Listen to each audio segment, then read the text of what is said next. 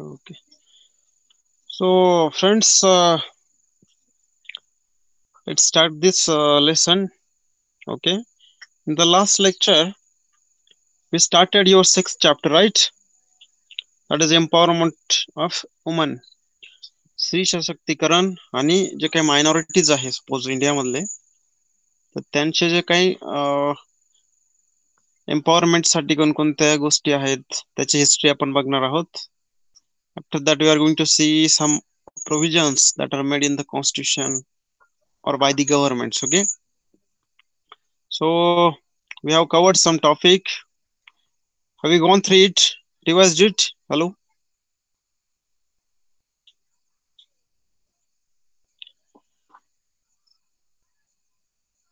Okay, okay. So here is your sixth chapter. Is it visible?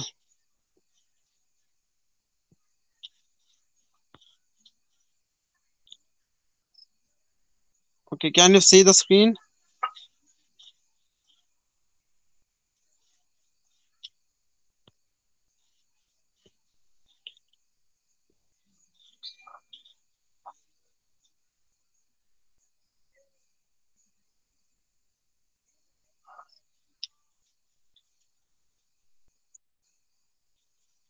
Not visible to you? Hello?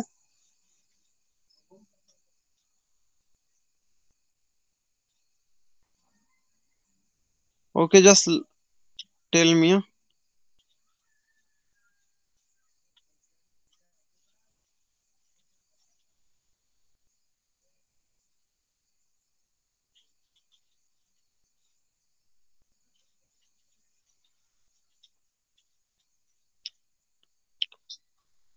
Oh.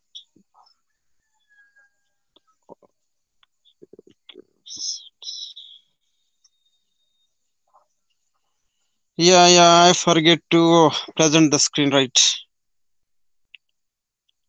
Okay, now you will be able to say, okay, sorry for that. So I hope you have revised the topic so that we can directly start from the topic that we left in the last lesson. So shall we start now?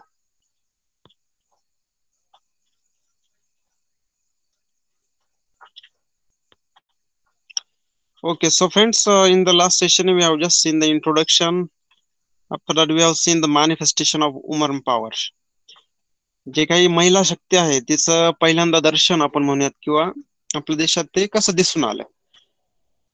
तर आपण त्यामध्ये बघितलं की काही गोष्टी suppose महिलांनी एक लाटणे मोर्चा म्हणून एक असं वेगवेगळ्या प्राइस हाईक विरुद्ध त्यांनी ते एक आंदोलन केलं होतं, एक प्रोटेस्ट केला होता.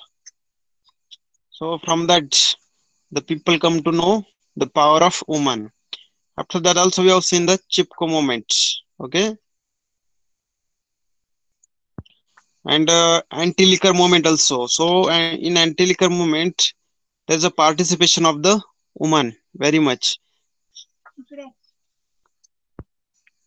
Now we have covered anti-liquor movement. Now we'll continue with International Women's Year. Okay, आंतरराष्ट्रीय महिला दिवस, महिला वर्ष, वुमेन्स इयर. ओके, तर ते कोणतं आहेत आपण बघूयात. Okay,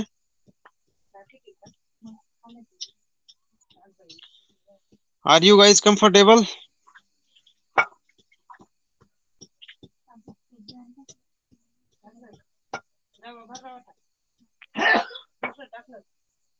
Okay, thank you. The United Nations had declared 1975 as the International Women's Year. Okay, the three aspects of this program were peace, development and equality between men and women. तर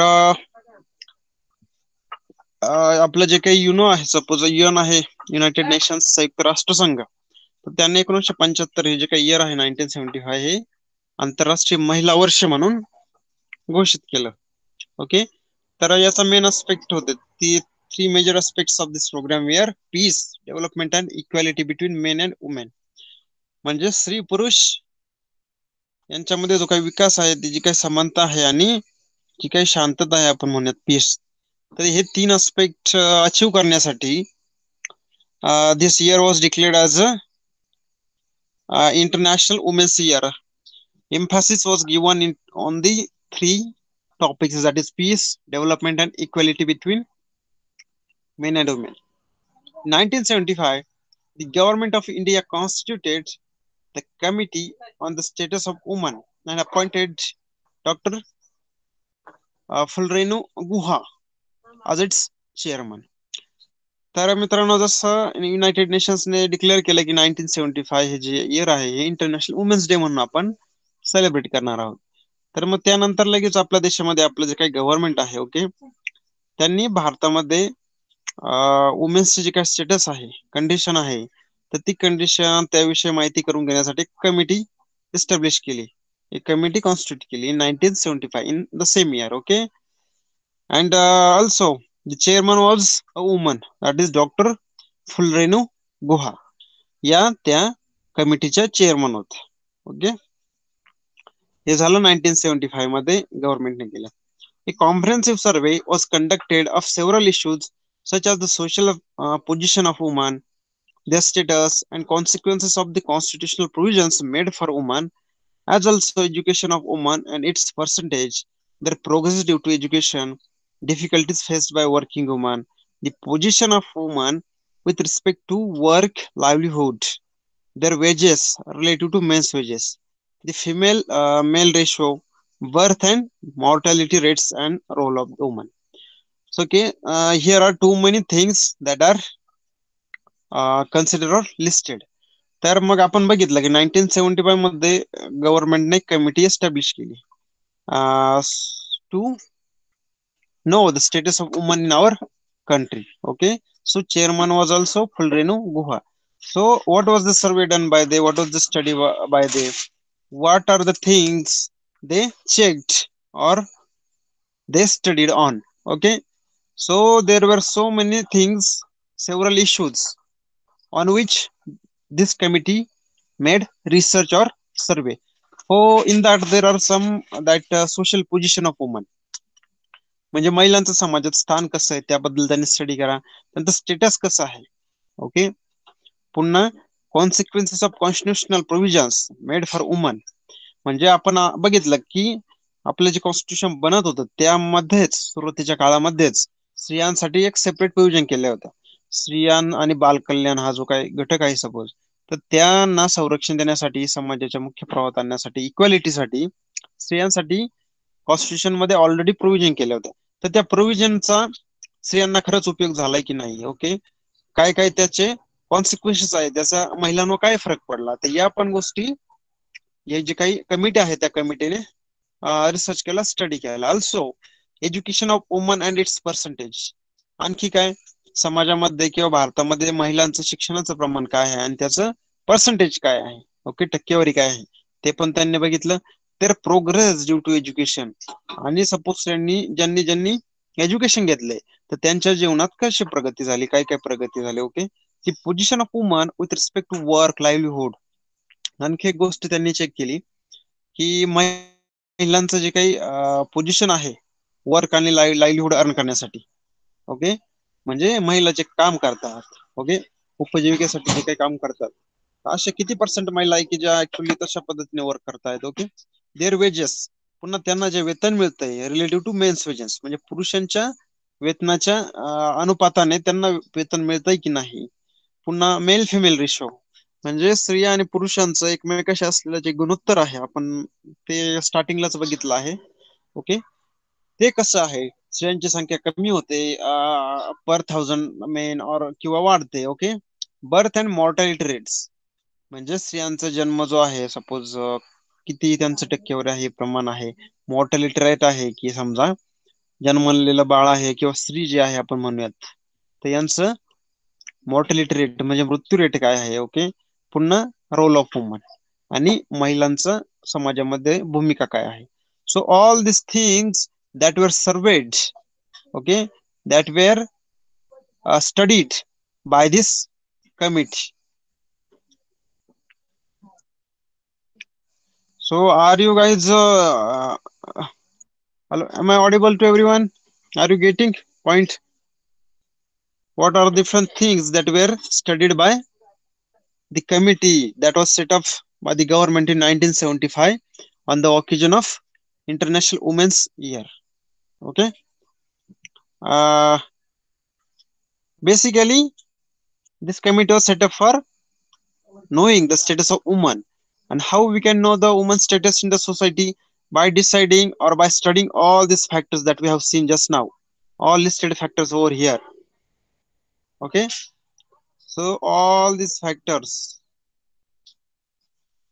so by studying all these factors, this committee came to the conclusion and give status report to government. Okay, taking into consideration this entire background, a statewide conference for women was held in 1975, organized by Sri Mukti Sangharsh Samiti. Okay, आता आपण जे काही वरती गोष्टी बघितल्या की या गोष्टींचा सर्वे झालाय, ओके, तर त्या सर्व गोष्टी कन्सिडर करून, ओके, त्या गोष्टी लक्षात करून, ओके, ते बॅकग्राऊंड, स्त्रियांचं बॅकग्राऊंड लक्षात घेऊन, ओके, वेगवेगळ्या राज्यांमध्ये कॉन्फरन्स भरवण्यात आल्या. हे जे काही इंटरनॅशनल वुमेन्स इयर आहे 1975, या वुमेन इयर मध्ये वेगवेगळ्या स्टेटमध्ये state wide organisation conference organise करण्यात आल्या. आणि त्या कॉन्फरन्स कोणी ऑर्गनाईज केल्या? स्त्री मुक्ती संघर्ष समिती, म्हणजे स्त्रियांच्या मुक्तीसाठी संघर्ष करणारी एखादी समिती असेल, सपोज त्यावेळची ही समिती आहे. ओके, तर ह्या समितीने स्टेट वाईड कॉन्फरन्स अरेंज केला किंवा ऑर्गनाईज केला. Women from all walks of life region participated in it, म्हणजे समाजाच्या सगळ्या भागातून सगळ्या सेक्टर मध्ये काम करणाऱ्या स्त्रिया ही जी काही ऑर्गनाईज केलेलं जे कॉन्फरन्स होती त्या कॉन्फरन्सला हजर होत्या किंवा त्यांनी त्यामध्ये पार्टिसिपेशन सहभाग घेतला. द समिती पब्लिश्ड इट्स मॅनिफेस्टो इन 1978. मग 3 वर्षानंतर काय झालं, ही जी काही समिती आहे श्रीमुक्ती संघर्ष समिती, हिने काय केलं, त्यांचा मॅनिफेस्टो 1978 मध्ये 3 वर्षानंतर पब्लिश केला. आता मॅनिफेस्टो म्हणजे काय, थोडक्यात जाहीरनामा. म्हणजे कसं, आपल्याला पुढील काळामध्ये भविष्यामध्ये कोणकोणत्या गोष्टी अचीव करायच्या आहेत, तर त्याची एक लिस्ट असते आणि ती लिस्ट इज नथिंग बट ती मॅनिफेस्टो. मग या समितीने काही एम ठेवलं, काही गोल ठेवलं, ऑब्जेक्टिव्ह ठेवले, आणि मग ते जे काही ऑब्जेक्टिव्ह आहे, जो काही मॅनिफेस्टो आहे त्यांचा, तो त्यांनी 3 वर्षानंतर म्हणजे 1978 मध्ये पब्लिश केला. The policy of struggle against discrimination on the basis of gender, caste and वर्ण was adopted.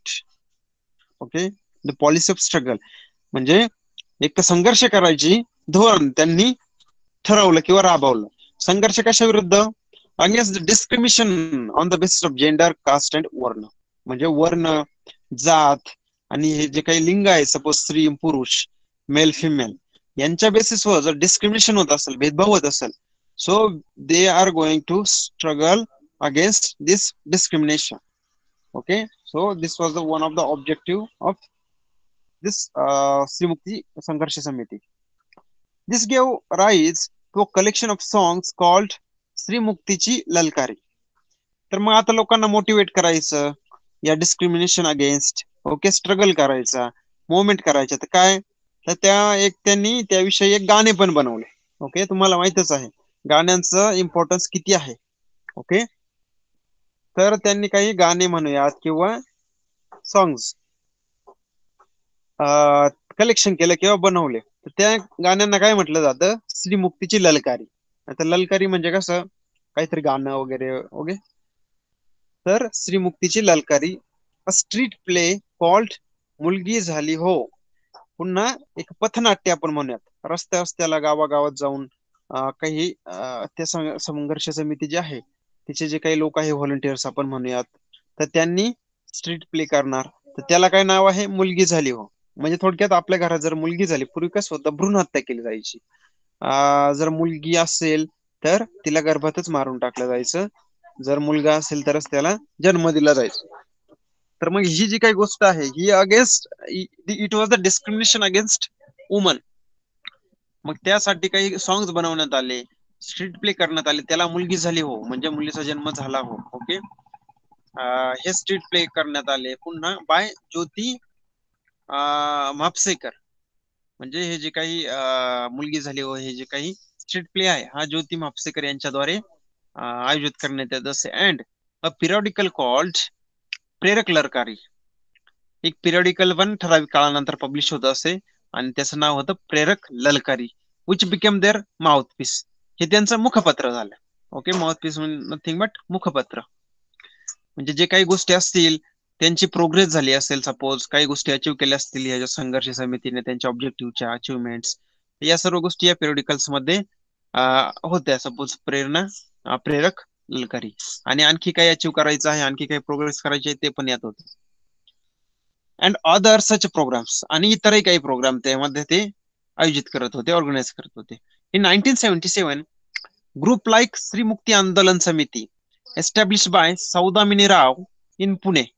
Okay, Baiza fortnighty as also Sri Watch, Maitrin and Sri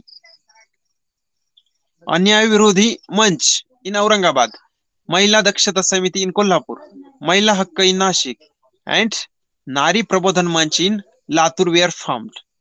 आता मित्रांनो, आपण आधीच बघितलं की श्री मुक्ती संघर्ष समिती ही ऑलरेडी एक समिती होती, परंतु त्यानंतर पण काही ग्रुप्स, आणखी काही गट तयार झाले श्री मुक्ती आंदोलन समितीने.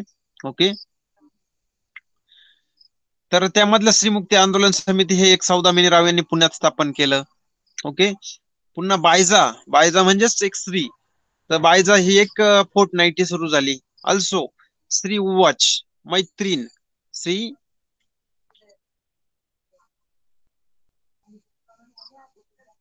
ओके श्री वॉच, मैत्रीण, श्री अन्याय विरोधी मंच इन औरंगाबाद. वेगवेगळे जे काही सिटी आहे महाराष्ट्रामधले, आपण मुख्यतः महाराष्ट्रातलं बघू राहिलोय, तर तिथे पण वेगवेगळ्या प्रकारचे मंच, वेगवेगळ्या प्रकारचे ग्रुप हे स्त्रीच्या हक्कांसाठी लढणारे उभे झाले. Okay, anti dowry protection committee wear formed all over Maharashtra. आता अँटी डावरी म्हणजे काय? हुंडा विरोधी जे काही प्रोटेक्शन आहे, सपोज कमिटी, या ज्या कमिटी आहे ह्या पूर्ण महाराष्ट्रामध्ये फॉर्म झाल्या, बनवल्या गेल्या. हे conference to protect against operation of woman was organise in Dhule city. आता धुळे सिटी तुम्हाला माहितीच असं एक जिल्हा आहे. ओके, तर जे धुळेचे जे काही मेन जिल्हा आहे त्या ठिकाणी एक कॉन्फरन्स आयोजित करण्यात आली, एक परिषद आयोजित करण्यात आली to prostate against operation of woman, म्हणजे महिलांचं जे काही खच्चीकरण आहे त्याच्या अगेन्स्ट, विरोध त्यांनी येथे त्या कॉन्फरन्स मध्ये दर्शवलं.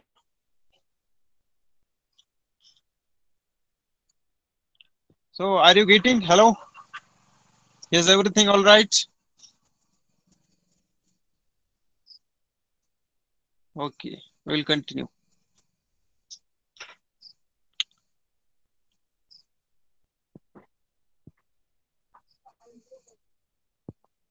So Vidya Bal's periodicals, Nari Samta Manch and Miluna Saryazani, as also the work of Samajwadi Mahila Sabha and the Krantikari Mahila Sangatna were the great help in dealing with women's issue. आता महिलांचे जे काही issues आहे, problems आहे, यांच्याशी deal करण्यासाठी वेगवेगळ्या प्रकारचे पिरियडिकल्स किंवा वेगवेगळ्या प्रकारचे ग्रुप फार इम्पॉर्टंट आहे, किंवा त्यांचं कॉन्ट्रीब्युशन इज व्हेरी इम्पॉर्टंट.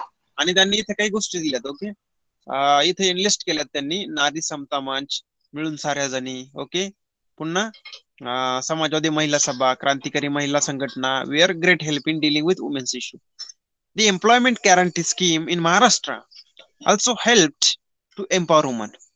म्हणजे रोजगार हमी जी काही योजना आहे, एम्प्लॉयमेंट गॅरंटी स्कीम महाराष्ट्रामध्ये, तर ह्या स्कीमने पण महिलांना एक एम्पॉवरमेंट दिली, कारण स्वतः त्या कमवत्या किंवा त्यांच्या हाताला काम मिळालं, त्यातून ते कमवू शकत असेल आणि त्यांचं कुटुंब ते चालू शकत असो. So this also helped employment guarantee scheme in Maharashtra to woman. Okay, Pramila दंडवट्टे established महिला दक्षता समिती इन दिल्ली इन 1976. आता या प्रमिला दंडवट्टे एक महिला आहेत, तर त्यांनी महिला दक्षता समिती म्हणून दिल्लीमध्ये 1976 मध्ये समिती स्थापन केली. ब्रांचेस ऑफ द समिती came up in the state of Andhra Pradesh, Tamil Nadu, Kerala, Odisha, Madhya Pradesh, Uttar Pradesh, Punjab. तर त्यांनी जे काही महिला दक्षता समिती स्थापन केली, तिच्या शाखा, तिच्या ब्रांचेस या बऱ्याचशा स्टेट्स मध्ये पसरल्या. तर हे स्टेट्स आहे Andhra Pradesh, Tamil Nadu, Kerala, Odisha, Madhya Pradesh, okay, Punjab, Uttar Pradesh. The communist party established Akhil Bharatiya जनवादी महिला संघटना इन 1980. आता जी काही इंडियातली जी काही कम्युनिस्ट पार्टी आहे, जसं बीजेपी आहे, काँग्रेस आहे, ओके, तसंच कम्युनिस्ट पार्टी पण आहे. आणि मग तिने 1980 मध्ये अखिल भारतीय जनवादी महिला संघटना स्थापन केली. आता हिचं काम काय असणार आहे? To help women's, okay, to solve there issues, to empower the woman. Efforts were made to start branches of this organization in all parts of the India. आता ही जी काही कम्युनिस्ट पार्टीने जी काही अखिल भारतीय जनवादी महिला संघटना स्थापन केली 1980 मध्ये, तर त्यांनी काय विचार केला की आपण देशभरात वाढवूया. मग हिच्या ब्रांचेस पण देशभरात संपूर्ण देशात ओपन करण्यासाठी किंवा स्टार्ट करण्यासाठी या ज्या ऑर्गनायझेशन आहे तिने प्रयत्न केला. ती संघटना started a struggle against issues like dowry, female feticide, domestic abuse. आता ही जी काही संघटना आहे कम्युनिस्ट पार्टीने जी स्थापन केली, तर ही कोणत्या सेक्टरमध्ये वर्क करत होती किंवा महिलांचे कोणते प्रॉब्लेम सॉल्व्ह करत होती? ओके, त्यांनी संघर्ष कशा विरुद्ध सुरू केला? तर डावरी विरुद्ध, अगेन्स्ट दी डावरी. डावरी मीन्स हुंडा, ओके. अगेन्स्ट फिमेल फेटिसाइड म्हणजे जी काही स्त्री भ्रूण हत्या होते, गर्भामध्ये स्त्रीच्या मारलं जाते, तर त्या अगेन्स्ट त्यांनी स्ट्रगल सुरू केला. पुन्हा डोमेस्टिक अब्यूज म्हणजे घरगुती जो काही छळ होतोय त्या महिलेचा, सपोज नातेवाईकांकडून, घरच्या नवरा, सासू सासरे, दीर किंवा घरातले आणखी कोणी, तर यांच्याकडून जो डोमेस्टिक व्हायलन्स आपण म्हणतो त्याला, अब्यूज, शोषण, तर याच्या अगेन्स्ट ही जी काही संघटना आहे तिने तिचं कार्य सुरू ठेवलं. Research on women's issue was undertaken at various levels. आता जे काही महिलांचे इश्यू आहे, ओके, याची दखल वेगवेगळ्या ठिकाणी घेतली गेली, वेगवेगळ्या लेवल्सवर, वेगवेगळ्या स्तरावर घेतली गेली. Women's studies centre way started at the first women university, the Shrimati Nathibai Damodar ठाकरसे, okay, SNDT. तरी जे काय श्रीमती नाथीबाई दामोदर ठाकरसे, त्याला शॉर्ट फॉर्म मध्ये SNDT असं म्हटलं जातं, ओके. तर ही महिलांच्या स्टडीसाठी एक सेंटर सुरू झालं. ही पहिली महिला विद्यापीठ होतं किंवा it was first women's university, okay. At this level also the women's issue was undertaken. Women's university Mumbai and the Tata institute of social sciences Mumbai, Savitribai Phule Pune university and Shivaji university Kolhapur. तर महिलांसाठी वेगळ्या युनिव्हर्सिटी स्थापन करण्यात आली. पहिले बघितले आपण SNDT, second is women university at Mumbai, next one is Tata institute of social sciences. Here also there we R studying about women's issue. Also Savitribai Phule Pune University and Shivaji University Kolhapur. So all these universities were started for the study of women. Okay.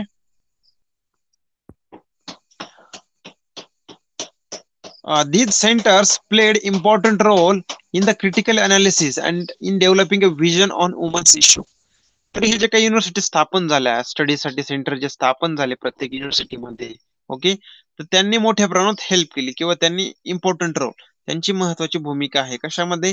Critical analysis and developing a vision, म्हणजे महिलांचे जे काही issues आहेत ते समजून घेणे, त्याची चिकित्सा करणे, ओके, त्याचं अनालिसिस करणं आणि त्यावर एक प्रकारे सोल्युशन ठरवणं, काही ठराविक 10 वर्षासाठी, पुढच्या नेक्स्ट वर्षांसाठी काही व्हिजन ठराविक, आपला दृष्टिकोन ठरवणं, ओके. तर ह्या कामांसाठी हे जे काही स्टडी सेंटर्स आहे वुमेनसाठी, यांनी फार मदत केली.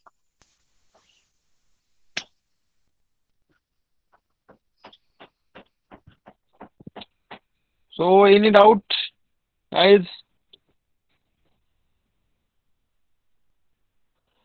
Kindly ask without any hesitation.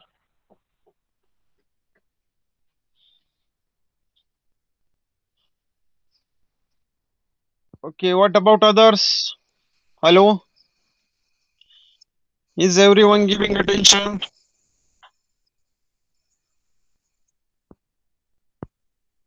All right. So just now we have seen international women's year. Okay, 1975 मध्ये जे काही वुमेन्स इयर स्थापन डिक्लेअर करण्यात आलं आणि त्यानंतर भारतामध्ये कोणकोणत्या घटना घडल्या इन 1976, 1977, 79, 1980s मध्ये कोणकोणत्या घटना घडल्या इन फेवर ऑफ वुमन ते आपण बघितल्या या टॉपिक मध्ये. तर next topic is lodge for woman. म्हणजे महिलांसाठी काही कायदे बनवले गेले, काही नियम लॉज बनवले गेले, तर ते कोणकोणते आहेत आपण बघूया. The law enacted in 1952 recognizes women's right to alimony and their share in the father's property.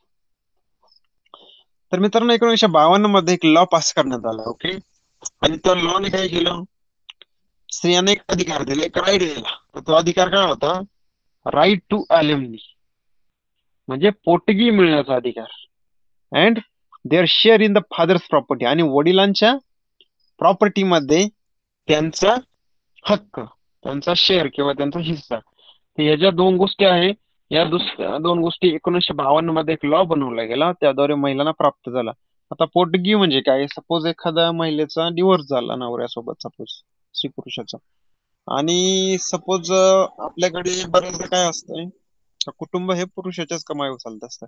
परंतु जर सपोज एखाद्याचा डिवोर्स झाला, घटस्फोट झाला आणि ती स्त्री दुसरीकडे राहायला गेली, तर तिचं पोट कसं चालणार, तर तिला तिच्या नवऱ्याने ठराविक जी रक्कम आहे, तिला जगण्यासाठी जी लागते, गरजेसाठी जी लागते, ती रक्कम देणं, त्याला अॅलमनी असं म्हटलं जातं. Okay, and there share in the fathers property म्हणजे कसं, सपोज एखाद्या मुलीचं लग्न झालं, ते सासरला आली, पण तरीही तिचे वडील आहे, त्या वडिलांचे नाव जी जमीन आहे, ओके, तर तिला त्या जमिनीतला हिस्सा हा मिळतो.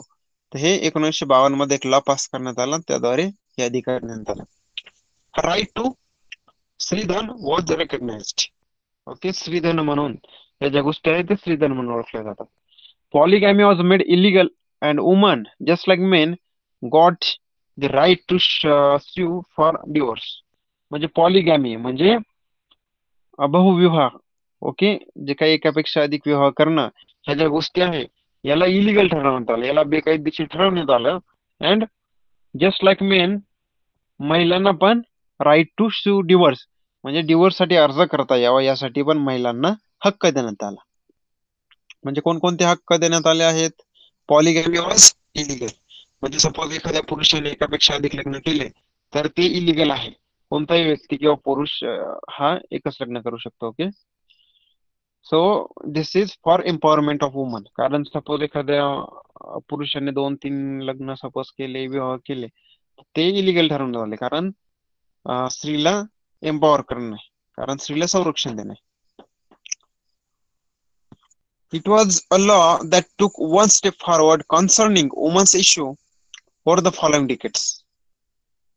हा जो काही लॉ आहे 1952चा, ओके, तर त्याने स्त्रियांना एक स्टेप पुढे ठेवला, फॉरवर्ड केला. Okay, concerning women's issue for following decades म्हणजे पुढे दशकांमध्ये महिलांना हा एक लॉने चांगल्या प्रकारे सिक्युरिटी दिली, एक एम्पॉवरमेंट केली, तिच्या इश्यूजवर लक्ष देण्यात आलं, महिलांचे जे काही इश्यू आहेत. The Dowry Prohibition Act of 1961 made both giving and taking of dowry a recognizable criminal offense. म्हणजे 1961 मध्ये आणखी एक लॉ बनवण्यात आला, डावरी प्रोहिबिजन ऍक्ट म्हणजे हुंडा बंदी. हा जो ऍक्ट आहे, ओके, हा पास करण्यात आला. Made both giving and taking the dowry a रेकग्नायझेबल criminal offence म्हणजे हुंडा देणं किंवा घेणं, या दोन्ही गोष्टी कायद्याद्वारे गुन्हा ठरवण्यात आला. म्हणजे 1961 मध्ये जो लॉ बनवण्यात आला for the empowerment of woman, according to that dowry giving and dowry taking both R criminal offence. This dismantled the dowry tradition by its roots and further encouraged the social movement. या law मुळे काय झालं, जी काही डावरीची जी परंपरा होती, हुंड्याची जी प्रथा होती, तर तिला मुळापासूनच नष्ट केलं. Okay. And further encourage the social movement. आणि सामाजिक जी चळवळ आहे स्त्री मुक्तीसाठी किंवा स्त्री शक्तीसाठी, सक्षमीकरणासाठी, तर तिला एक प्रकारे एनकरेजमेंट, तिला एक करेज मिळाला. ओके. परंतु तुम्हाला माहिती आहे, जरी हा ऍक्ट जरी असला तरी आजही समाजात काही प्रमाणात का होईना तर हुंडा मागितला जातो आणि हुंडा दिला पण जातो. ऑल दिस आर ऑफेन्स. ओके, लक्षात ठेवा, मुख्यतः मुलींना लक्षात ठेवा. The law alleviated the distress to women caused by the undesirable tradition of dowry. या लॉ मुळे काय झालं, elevated the distress to woman caused by. आता हे जे काही हुंड्यामुळं महिलांना जो काही स्ट्रेस येत होता, तर ते स्ट्रेस दूर करण्यासाठी या लॉनं मदत केली. The Maternity Benefit Act, which gave women the right to get leave from the work at the time of childbirth, also came into force. 1961 म्हणजे 1961 मध्ये आणखी एक कायदा आला. डॉवरी प्रोव्हिजन ऍक्ट आहेच, परंतु मॅटर्निटी बेनिफिट ऍक्ट पण आला. म्हणजे एखादी स्त्री, सपोज ती एखाद्या कंपनीत काम करते आणि ती प्रेग्नंट असेल, जर जेव्हा त्या मुलाचा सपोज जन्म होणार असेल, तर त्यानंतर जन्म झाल्यानंतर त्या स्त्रीला ठराविक काही महिने, काही दिवस हे कंपनीतून सुट्टी मिळते. कशासाठी? त्या मुलाची काळजी घेण्यासाठी. Okay. So this is maternity benefit act. कोणत्याही कंपनीला एखाद्या स्त्रीला जर प्रेग्नंट असेल तर तिला सुट्टी द्यावीच लागते, ठराविक. आता सध्या 26 आठवडे सुट्टी मिळते एखाद्या स्त्रीला, सपोज डिलिव्हरी झाली किंवा ती बर्थ दिला तिने एखाद्या मुलाला किंवा मुलीला. तर 1961 मध्ये हे काही गोष्टी आहेत. तर हे महत्वाचे लॉज आहे. You have to remember all this.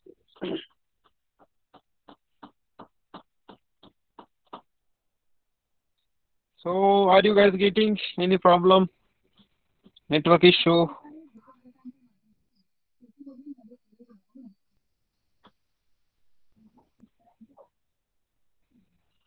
Okay.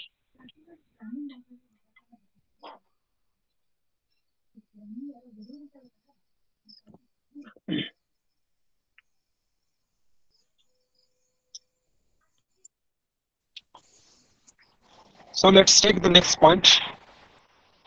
Awareness against the dowry tradition. आता त्यांनी काय केलंय, वन बाय वन जे काही ऍक्ट आहेत तर त्यांचं थोडं डिस्क्रिप्टिव्ह इन्फॉर्मेशन दिलेलं आहे त्यांनी. आपण बघूयात. अवेअरनेस अगेन्स्ट दी डावरी ट्रेडिशन म्हणजे हुंड्याची जी काही प्रथा आहे तिच्या विरुद्ध समाजामध्ये एक जागरूकता निर्माण करणं. So this topic is about that.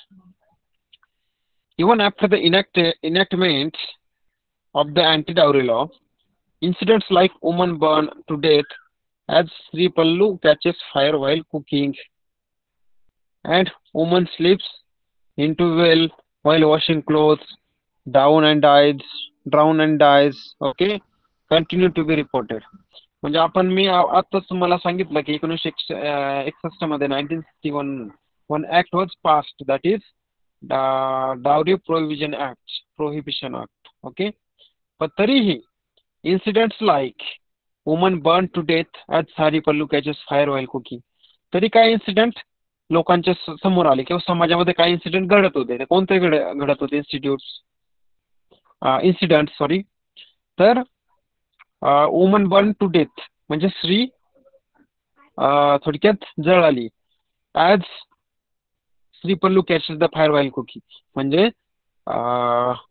अन्न स्वयंपाक करताना स्त्रीची जी काही पदर आहे त्याला आग लागून ती स्त्रीचा मृत्यू झाला जळल्यानंतर. ओके. किंवा वुमन स्लिप्स इन टू वेल किंवा स्त्रिया विहिरीमध्ये पडल्या कपडे धुताना. या प्रकारचे जे इन्सिडेंट आहे, या प्रकारच्या काही घटना आहे, ओके, तर या घटना समाजामध्ये कंटिन्युअस ऐकू येत होते. जरी हा जो काही डावरी प्रोहिबिशन ऍक्ट किंवा महिला सक्षमीकरणासाठी वेगळे ऍक्ट पास केले होते, तरीही या ज्या गोष्टी आहे, इन्सिडेंट्स आहे, या समाजामध्ये आपल्याला ऐकू येत होते आणि आताही पण येतात. Okay. Investigation steel रिव्हील्ड dowry to be most frequent cause for such death. परंतु जे काही इन्व्हेस्टिगेशन झाले, जे काही आपण म्हणूयात रिसर्च झालाय या गोष्टींवर, तर त्यातून असं रिव्हील झालंय किंवा असं उघड झालंय की ह्या ज्या गोष्टी होत आहे याला मुख्यत्वे हुंडा कारणीभूत आहे. कारण त्या स्त्रीला हुंडा घेण्यासाठी किंवा हुंडा देण्यासाठी घरातले जे काही सासू सासरे असतील किंवा नवरा असेल हे सतत त्रास देत होते आणि त्यामुळे त्या स्त्रीने स्वतःला पेटवून घेतलं किंवा स्वतः विरुद्ध जाऊन उडी मारली, त्यात तिचा मृत्यू झाला. तर या घटना कंटिन्यू समाजामध्ये घडत होत्या किंवा त्या स्त्रीला हुंड्यासाठी त्रास देणं, तिला स्वतः अंगावर पेट्रोल रॉकेल टाकून जाळणं आणि नंतर समाजात सांगणे की नाही ती स्वतःहूनच जळून मेली. तर या गोष्टीला मुख्यत्वे डावरी एक कॉज होता. The role of the police, the administration and judiciary were highlighted. या सर्व गोष्टींमध्ये पोलिसांचा रोल, प्रशासनाचा रोल आणि जे काही आपली न्यायव्यवस्था आहे तिचा रोल महत्वाचा होता. दिस क्रिएटेड ग्रेटर अवेअरनेस. यामुळे काय झालं, या गोष्टींविषयी समाजामध्ये एक चांगल्या प्रकारे अवेअरनेस निर्माण झाला. As a result the dowry prohibition act came in to force in 1984. Okay, पुन्हा 1984 मध्ये हे जो काही ऍक्ट होता पहिलाच त्यामध्ये अमेंडमेंट करण्यात आली. म्हणजे काय, आपल्याला माहिती 1961 मध्ये एक ऍक्ट पास करण्यात आला अँटी डावरी, परंतु त्यामध्ये काही आणखी चेंजेस करण्यात आले. It was done in 1984. In 1988 2009 women died victim to the dowry tradition. तर 1988 मध्ये काय झालं, जवळपास 2209 स्त्रिया आहेत त्या डावरी ट्रेडिशन आहे त्याला बळी पडल्या. हुंड्याची जी प्रथा आहे त्या प्रथेला बळी पडल्या. कारण त्यांनी मे बी स्वतः सुसाईड केला असेल किंवा त्यांचे जे घरचे लोक असतील सपोज जे काही त्यांना हुंड्यासाठी त्रास देत होते तर त्यांनी कदाचित त्यांना मारलं असेल. तर अशा 2209 केसेस रिपोर्ट झाल्या 1988 मध्ये. In 1990 the member of dowry dates number of dowry dates was 4835. Okay, and in 1993 it was 50. बघू शकता दरवर्षी किंवा दर 2-3 वर्षांनी ह्या ज्या काही घटना आहे dowry प्रथेमुळे due to tradition of dowry R increasing. These numbers will impress upon you the seriousness of the issue. आता या गोष्टींमुळे तुम्ही जे नंबर बघितले की दरवर्षी कंटिन्यू स्त्रियांविरुद्ध अत्याचार वाढत आहे किंवा हुंड्यासाठी त्यांना अत्याचार केला जात आहे किंवा छळ केला जात आहे, यामुळे तुमच्या लक्षात येईलच की हा किती सिरियस इश्यू आहे. Okay, here is the next paragraph. Family courts 1984.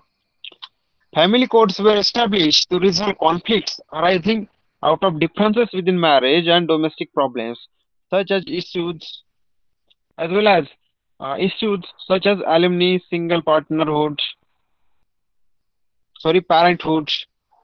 separation, care of children and ownership, which are all related to family situation. आता आपल्याला माहितीच एखादी फॅमिली आहे त्यामध्ये वेगवेगळ्या प्रकारचे प्रॉब्लेम असतात, एकमेकांचं पटत नाही नवरा बायकोचं. ओके, कधी कधी डिवोर्स होतो, मग त्यांचे सपोज काही ना मुले असतात तरी डिवोर्स होतो, मग त्या मुलांचं पालन पोषण कसं करायचं.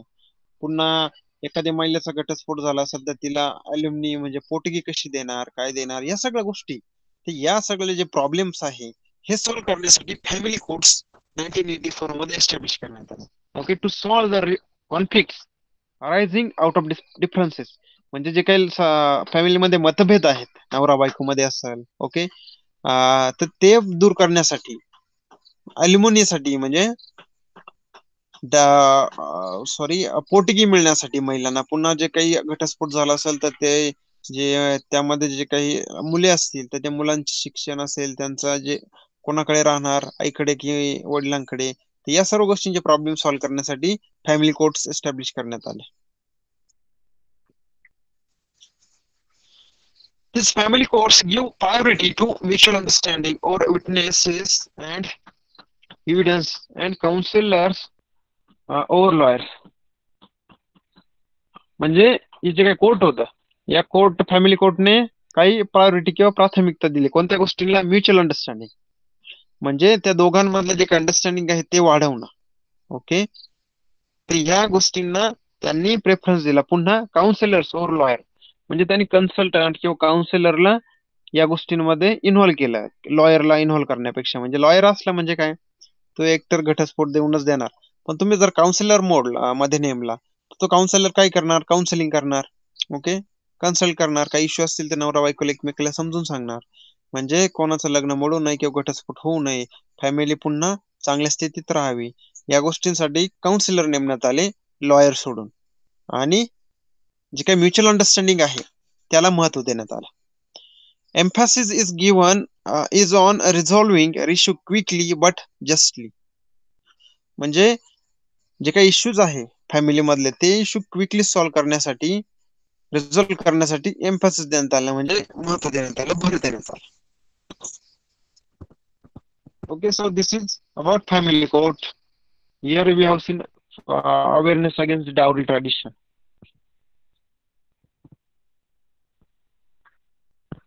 So I hope you guys are understanding the topic.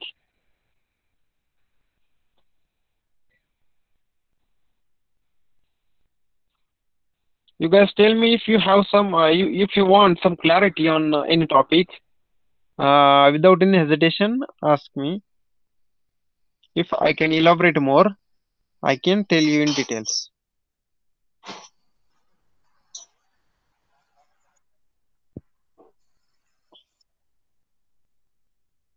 Okay, let's move. So trial involving alimony, 1985. तर 84 मध्ये फॅमिली कोर्टची एस्टॅब्लिशमेंट झाली 1984 मध्ये.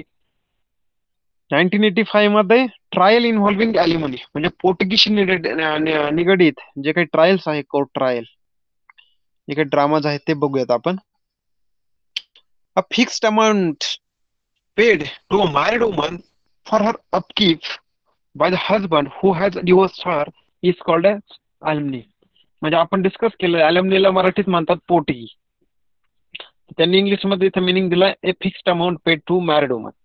म्हणजे जी काही विवाहित महिला आहे तिला जी काही फिक्स्ड अमाऊंट दिली जाते, एक रक्कम दिली जाते, फॉर हर अपकीप, म्हणजे तिचं जे काही खाणं पिणं, तिचं पालन पोषण आहे, तर यासाठी तिला जी काही फिक्स अमाऊंट मिळते, that amount is given by husband who has divorced हर.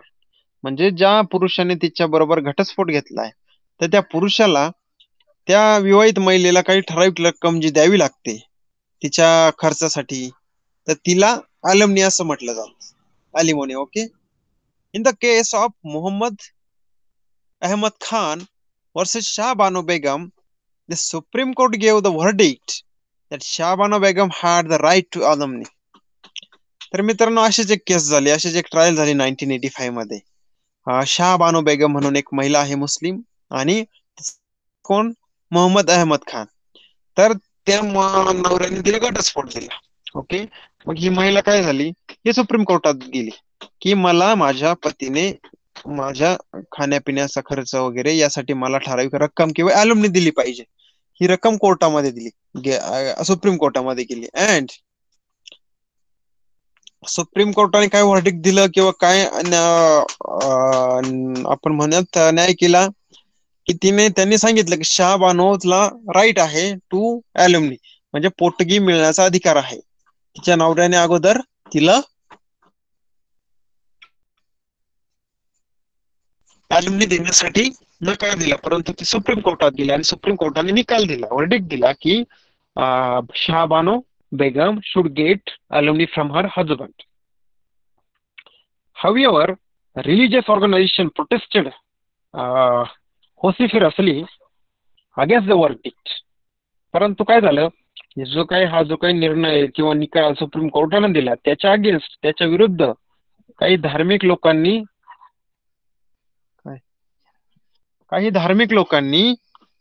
आंदोलन केले. मुख्यतः मुस्लिम जे काही कम्युनिटी आहे, जे काही मुल्ला मौलाना किंवा मुस्लिम पर्सन लॉ बोर्ड आहे, तर यांनी काय केलं, त्याच्या अगेन्स्ट आंदोलन केलं की सुप्रीम कोर्टाने हा चुकीचा निर्णय दिलाय. कारण मुस्लिम जी कम्युनिटी आहे किंवा मुसलमान जे लोक आहेत, तर त्यांच्यामध्ये मुख्यत्वे असं नसतं, त्यांच्यामध्ये पोटगीची प्रथा नाहीये. ओके. परंतु इथून मागे कसं कुणी कोर्टामध्ये गेलं नव्हतं, परंतु शाह बानो बेगम ही कोर्टात गेली. तिने सांगितलं की मला पोटगी पाहिजे आणि आपल्या संविधानाने सांगितलंय की सर्वांना समान हक्क मिळाला पाहिजे, महिलांना त्यांचा हक्क मिळाला पाहिजे. मग सुप्रीम कोर्टने सांगितलं की ही जी काही महिला आहे शाहबानो, हिला तिच्या नवऱ्याने पोटगी दिली पाहिजे. परंतु मुस्लिम लोक म्हणाले की आमच्या समाजामध्ये असं काही नसतं, असं काही लॉ नाही. ओके. मग त्यांनी आंदोलन चालू केलं, प्रोटेस्ट चालू केला. त्यामुळे सरकारला काय करावं लागलं? As a result the Muslim women's act protection of rights on divorce was passed by parliament. Okay. यासाठी काय करण्यात आलं? मुस्लिम वुमेन्स जो ऍक्ट आहे, protection of rights on divorce, हा एक पास करण्यात आला पार्लिमेंटने. तेव्हा राजीव गांधी यांचं सरकार होतं, प्राईम मिनिस्टर राजीव गांधी होते.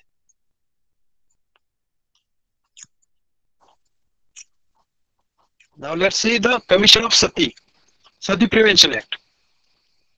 आता तुम्हाला सती माहितच असेल की हिंदू धर्मामध्ये एक पूर्वी प्रथा होती की एखादी पुरुष किंवा एखादा पती एखाद्या स्त्रीचा जर वारला किंवा त्याचा मृत्यू झाला, तर त्याची जी बायको आहे किंवा जी पत्नी असेल, तिनेही त्याच चितेमध्ये उडी मारून स्वतःचं जीवन संपवायचं. ओके. सो ही अत्यंत वाईट प्रथा होती स्त्रियांविरुद्ध. ही जी प्रथा आहे ती एकदम अत्याचार करणारी किंवा स्त्रियांना अन्याय करणारी प्रथा होती. Okay. So let's see what it in this about that Sati tradition. On the 4th September 1987, रूप कंवर, a married woman, committed सती. तर मित्रांनो, आपल्याला माहित आहे की इंग्रजांच्या काळामध्ये सती प्रथा बंद करण्यात आली होती. सती प्रथेला कायदेशीर दृष्ट्या एक गुन्हा किंवा एक बेकायदेशीर किंवा इलिगल ठरवण्यात आलं होतं. परंतु तरीही स्वातंत्र्यानंतर 1987 मध्ये, 4 सप्टेंबर 1987 मध्ये, रूप कंवर ही जी काही महिला आहे, मॅरिड वुमन, कमिटेड सती, तर तिचा पती वारल्यानंतर तिने सती ती सती गेली.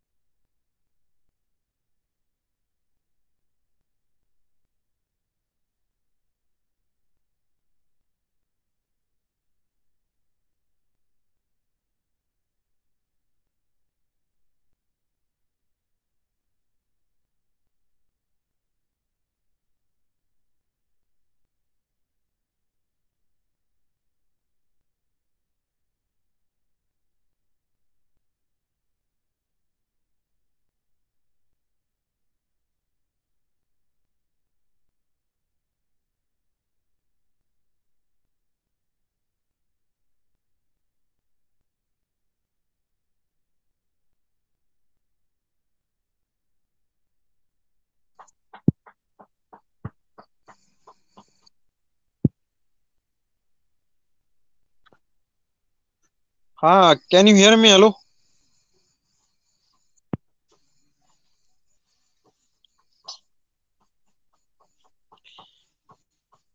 Friends, actually, there was some problem. I was not getting your response.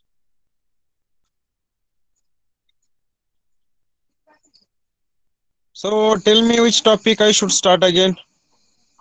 Hello.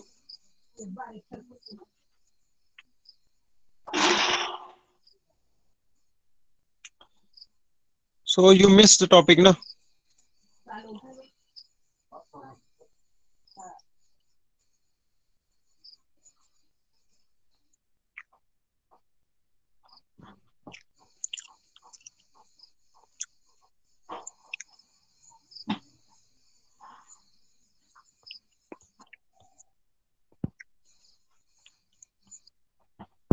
Okay. Can you hear me now, or still there is a problem?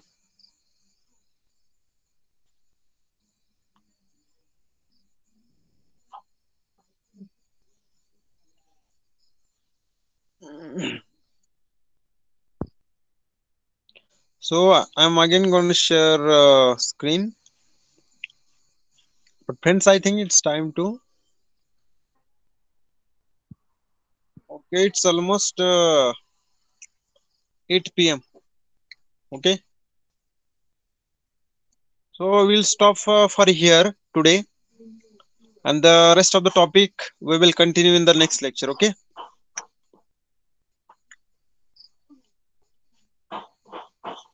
Hello.